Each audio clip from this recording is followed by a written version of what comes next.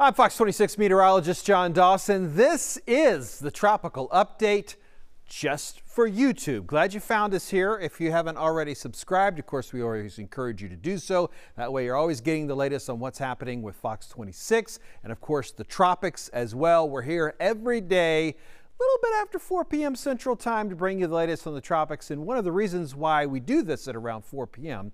is because the National Hurricane Center gives its updates at about 4 p.m. And we want to make sure we have the latest information. And there is a named storm to talk about. If you've been kind of keeping track of what's been happening in the Atlantic, you know that there's been an area of invest where they've kind of been watching, looking closely, and early this morning, I think, as a matter of fact, is when that decision was made to go ahead and name this. Now, it's a little bit unusual in the fact that we're going to call this a subtropical storm, and the name is going to be Don. So officially, this is Subtropical Storm Don. And we're not going to get too focused on the whole fact that this is considered a subtropical storm. This pretty much is acting like a tropical storm, the difference being kind of the way it drives itself, what fuels it, how it gets stronger or weaker. And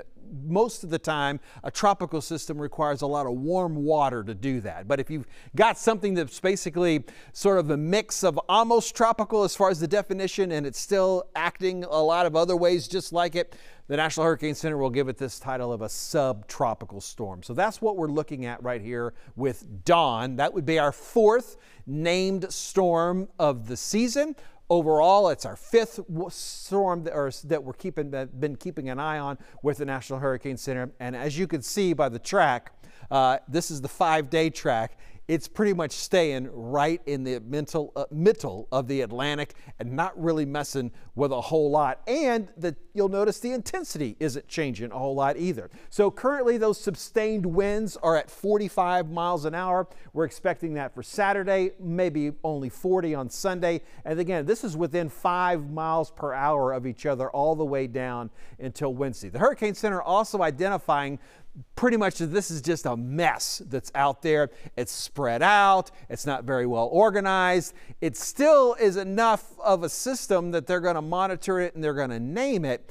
But they've also said very clearly this literally could fall apart at any minute and lose all of its tropical or even close to tropical characteristics, again, because it's a subtropical system. So don't assume that this is actually going to hang around for 5 days. It might hang around for 5. It might hang around for 1. It's just a big mess that's out in the Atlantic, and that's the key, is the fact that it is sitting out in the middle of the Atlantic, not really going to interact in any land masses and really going to have little impacts overall. So if we're going to have a system that we're going to be watching, this is the kind that I would prefer to do that when it's out doing just not a whole lot out in the middle Atlantic as far as interacting with people.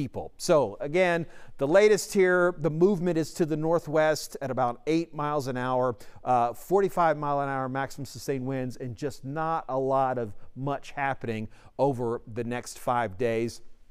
But we'll continue to keep an eye on things. So as I mentioned, it's the fourth named storm that we've had, Don. The next named system will be Emily. If you're one of those who likes to keep up with the names of our tropical cyclones, we'll be expecting that to form. That would be the next one that would form. So glad that you found us again here on YouTube. If you're not following me on the other social media platforms, always encourage you to do so. At John Dawson, I'm Twitter, Facebook, Instagram. I use all those just a little bit differently. So find the one you like, log on, connect with me. It would be great. You can, of course, go for all of them if you want to do that as well. I'll for sure be here tomorrow. So even on the weekends, we're here updating you on YouTube. Be sure and check in again tomorrow for the latest on Don.